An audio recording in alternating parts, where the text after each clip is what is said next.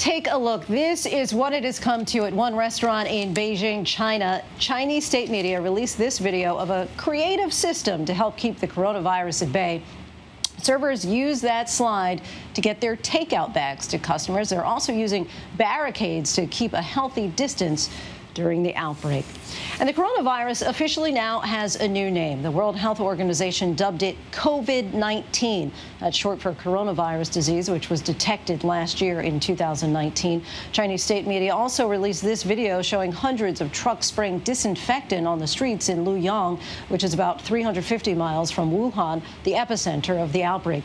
Chinese authorities say the death toll continues to climb, now topping 1,000. The number of confirmed cases in the country is nearing 50,000. Meanwhile, here at home, the American evacuees rejoiced earlier today, tossing their surgical masks in the air like graduation caps as they were finally allowed to leave the Air Force Base where they've been quarantined for 2 weeks. In just a moment, we're going to go live to Japan, where thousands are still under quarantine. But first, Maggie Rulli gives us the very latest. The virus today given an official name, COVID-19. It's infected over 43,000 and killed more than 1,000 people, nearly all cases in China. In the U.S., the 13th confirmed case of the virus. A passenger quarantined on base in Miramar in California has now tested positive. But tonight, a bright spot. Nearly 200 Americans under quarantine since flying in from Wuhan 2 weeks ago are now free to go home.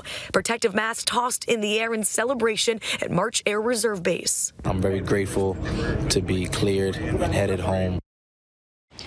And Maggie Rulli joins us now live again from Yokohama, Japan, where the anticipation is building for that quarantine to be lifted. So, Maggie, give us a sense of how people are doing and what you're observing.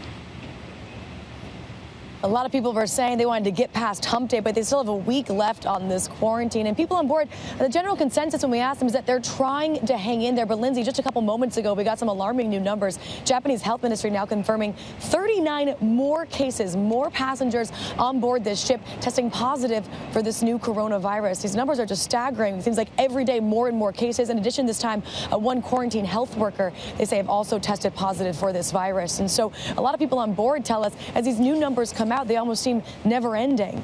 You know, that retired couple that we featured, we spoke with them quite a bit. We've gotten to know them on the ship, and they were very positive, trying to hang in there. But when her husband came down with that fever, it was scary. They're stuck in that room without access to daylight, without access to a lot of information. They're waiting on doctors, and she said she was scared. She felt helpless. So I do want to share the bit of good news is that she says her husband's fever has broke at this point. But Lindsay, he still hasn't been tested for the virus. So many people are wondering, you know, what is the actual number on board the ship? When we talk about quarantine, it's supposed to end February 19th, but the CDC says they can extend it for unforeseen circumstances. So people just fear the unknown right now. They don't know who's sick or how long they're going to have to stay on this boat. Okay, Maggie Rulli, thank you very much. Certainly some daunting information with that, but we're glad at least his fever has broken at this time. Hi, everyone. George Stephanopoulos here. Thanks for checking out the ABC News YouTube channel. If you'd like to get more videos, show highlights, and watch live event coverage, click on the right over here to subscribe to our channel. And don't forget to download the ABC News app for breaking news alerts. Thanks for watching.